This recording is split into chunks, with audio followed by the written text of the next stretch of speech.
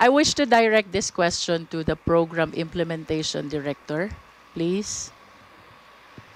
Kanina po, I repeatedly ask you, who causes the delay? What causes the delay? You keep on saying you prioritize 2022. I wish to ask now, with all the revelations of the Honorable Bongalion, why did you not bother to volunteer these informations?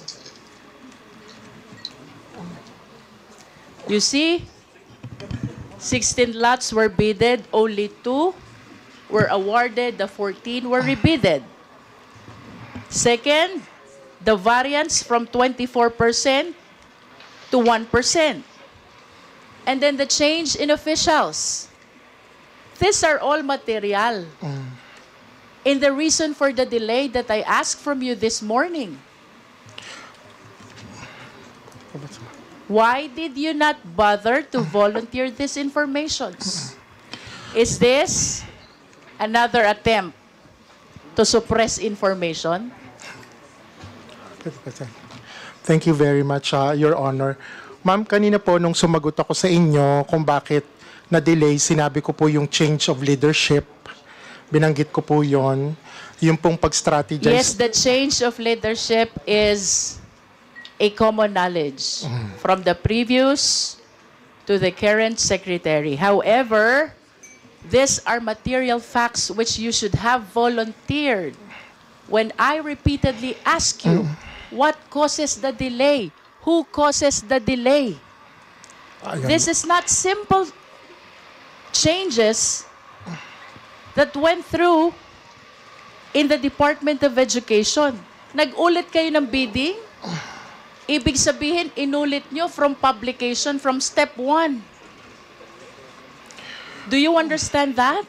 Yes, ma'am. And I'm very sorry kung hindi ko po nabanggit yung ang diniscuss ko po kanina ay yung change of leadership and the reconfiguration of the DCP project. Ngayon, ma'am, doon sa procurement, tama po yung sinasabi ni Congressman na nagbidding, tapos meron lang pong nanalo ng mga lots, tapos po nag-rebid. Kaya din po, binanggit ko din po yung kanina na kailangan Madam Chair, namin if I may interrupt, I wish to manifest my concurrence to the observation of my esteemed colleagues, the Honorable Bongalion, the Honorable Garin, the Honorable Asidre, and even the Honorable Amatong. And I therefore respectfully invoke, Madam Chair, the oversight power of the Congress. Thus, this representation respectfully move for the issuance of subpoena duces tecum in order to require the office concerned to produce all the bidding documents 2022, 2023, 2024, including the acceptance of the end users. And I wish to know also the feedback of the teachers. Because I surmise na baka itong dineliver ninyong mga computer are not in good condition anymore. I wish to manifest as well, Madam Chair, that if we are able to establish findings based on the documents to be submitted to us, then I recommend that we initiate a separate investigation on this. So move, Madam Chair.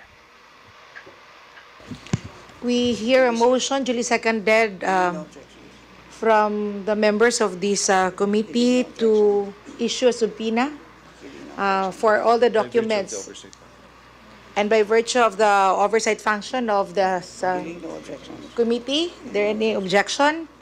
Hearing none, the motion is carried. Madam Chair, I just wish to manifest that the recommendation to conduct a separate investigation is in order not to compromise the budget process of the Department of Education under the new secretary, with whom I wish to express hope that we will be able to find ways in able to address the delays and the irregularities which we have established through this budget briefing, Madam Chair. Thank you.